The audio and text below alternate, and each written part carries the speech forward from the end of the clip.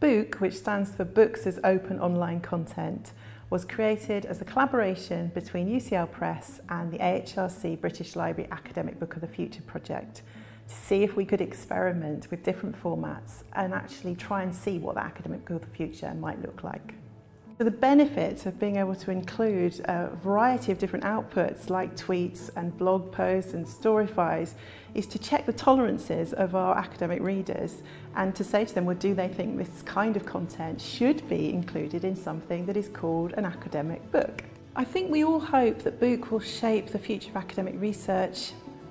in asking the questions about these formats, about what we can legitimise as academic outputs.